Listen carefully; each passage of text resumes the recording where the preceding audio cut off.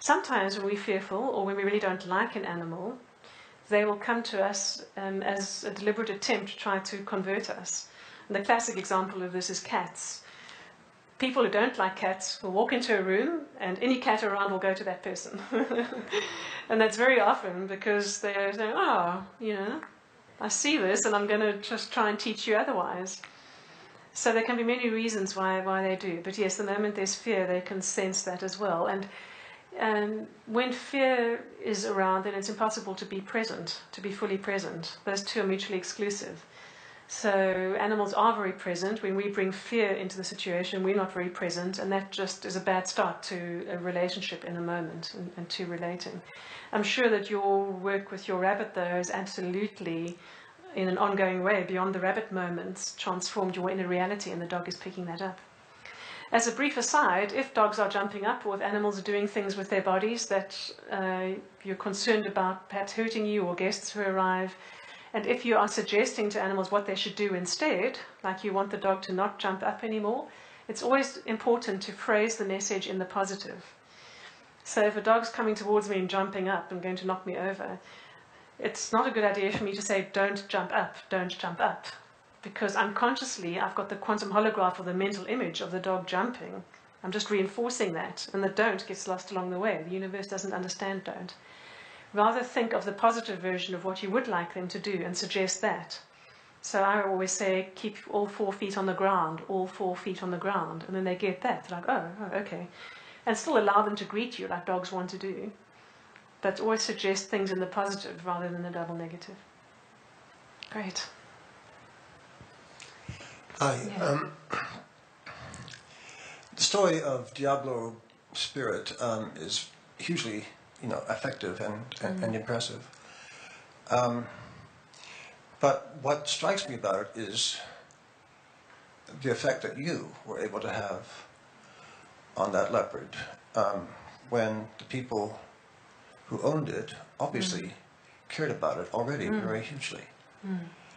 So it rather suggests that you have genuinely exceptional abilities, and although I applaud your intention to try to increase people's awareness, change their attitudes towards animals and nature, have you ever met anybody who is as good as you are?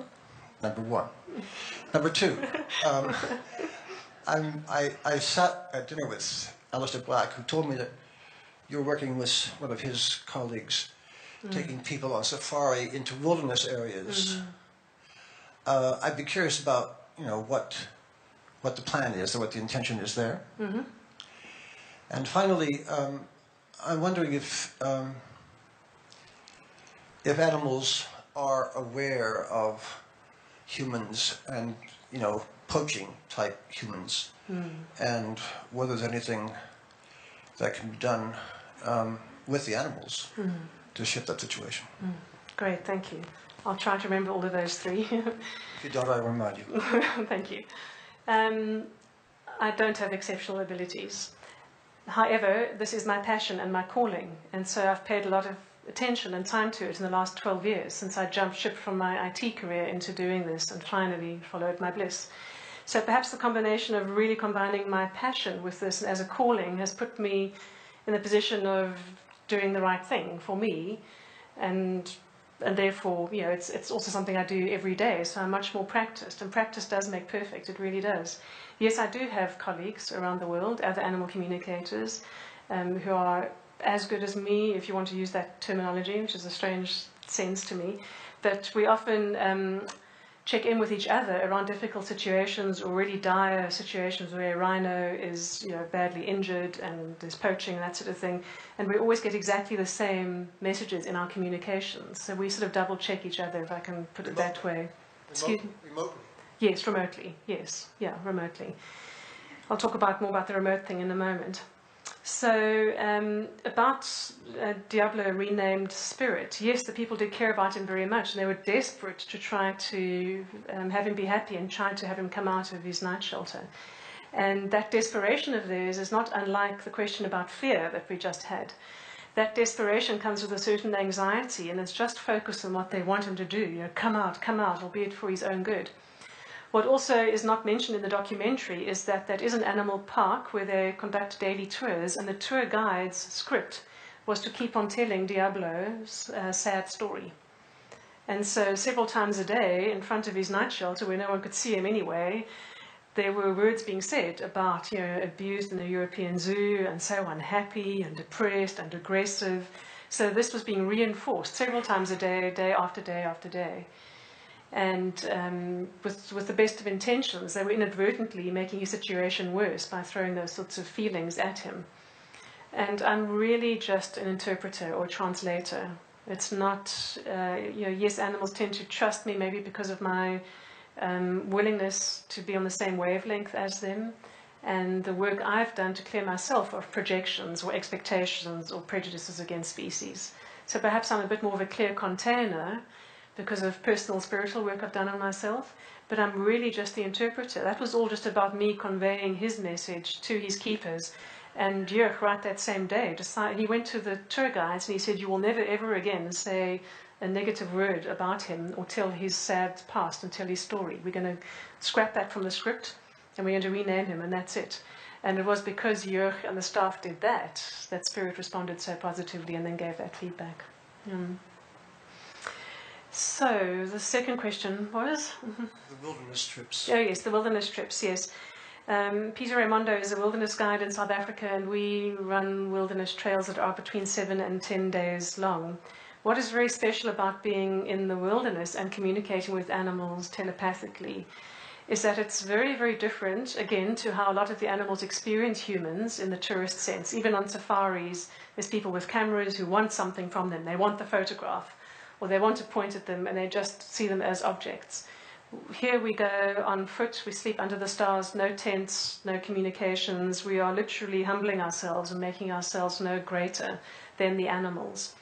And we will inevitably have encounters with them on foot, but we don't, although we are looking after safety and possible interaction dynamics, we're very much about connecting with the animals and their truths and understanding from them how they're feeling about our presence, and do they want us to move away or move around. And just on the last trip back in March, we had an incident. It was a very hot day, about 42 degrees Celsius. Very hard to imagine in the Scottish summer. And we were desperate. In fact, we needed to gather water from the river to be able to drink. We completely ran out of water. But a bull elephant was 100 meters back from the water, and he really, really wanted to get in as well. He was nervous of us. We were perhaps more nervous of him. And he had every right of way. We wanted to make sure he could go. But he conveyed to me he was still very, very nervous and would rather hang back. So I said to him telepathically across the river at great distance, I said, okay, well, we'll also just sit here quietly. When I turned my attention away, some of the men decided to go into the river. They couldn't wait any longer.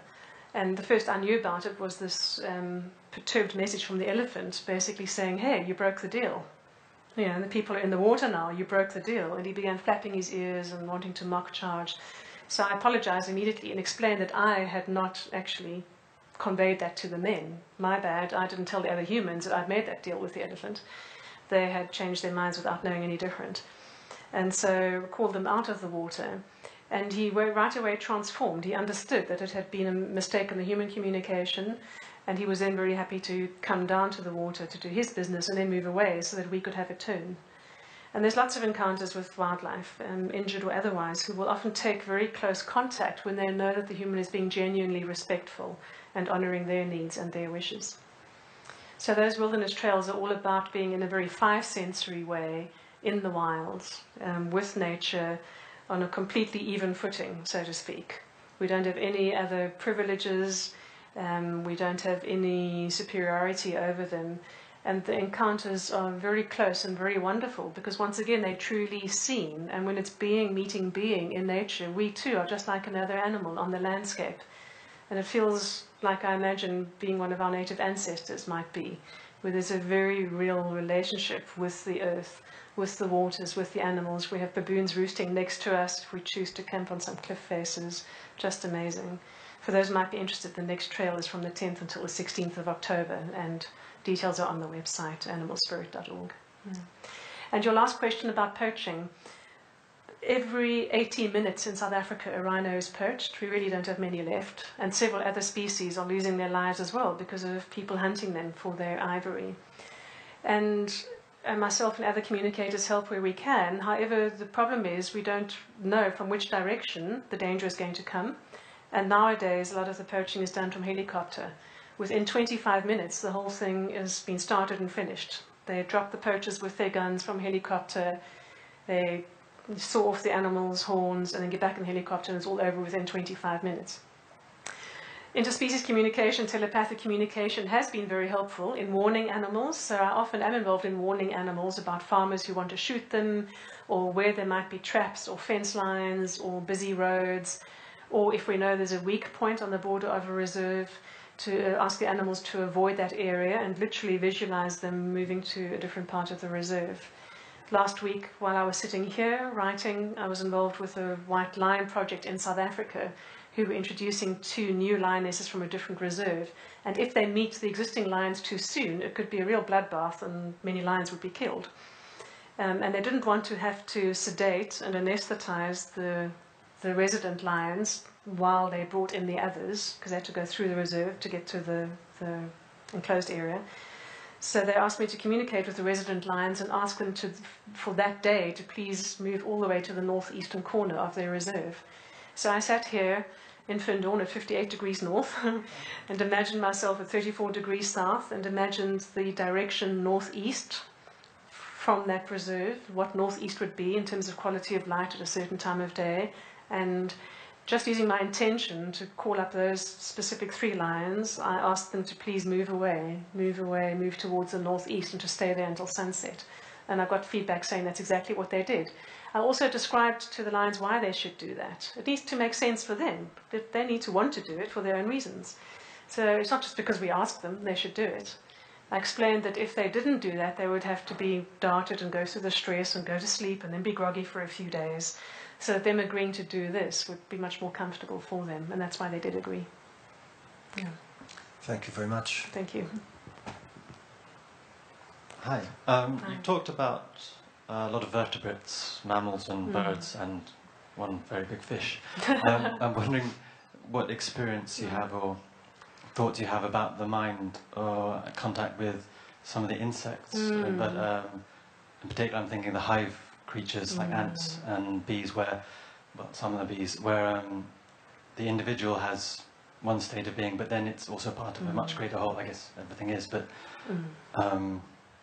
yeah. Have you experience of communicating with, say, a colony of ants and an individual ant, and yeah, your thoughts on that? Yeah, I'm so glad you asked. In fact, Dorothy and I were speaking about this the other evening, comparing notes on our communications with insects. Connecting with an individual insect is a wonderful thing to do. In fact, connecting with any species that you don't know a lot about is a really great thing to do, because then you come to experience their reality in a way that you don't have preconceptions about. So you know it isn't your mind just suggesting things to you. So choose any insect, go out into your garden and choose an insect to connect with, and simply ask them, what is it like to see through your eyes? And I guarantee you'll have the most amazing experience of this mosaic vision and jigsaw puzzle-like experience. Yes, animals that live together in flocks or swarms or hives or herds for that matter, they are in the same moment aware of themselves as an individual and what they are doing and how they're feeling, and also their collective identity and what role they play in the collective. And it's as if they're a particle in the ocean of that collective, and they move for the benefit of the collective. Every decision they make in a moment about which flower to go to is informed by the collective impulse and the collective good, something us humans could definitely learn from. When I was doing my advanced training in this about 12 years ago, there were 6 of us communicators at a wildlife ranch in Texas that was filled with African animals, very strange. And there was a whole herd of impala, and we were all asked to separately go in different directions and to ask different individual impala exactly the same questions about herd life, about decisions they made about the herd and the group collective. I always remember one answer. The question was, what do you do when you get stressed?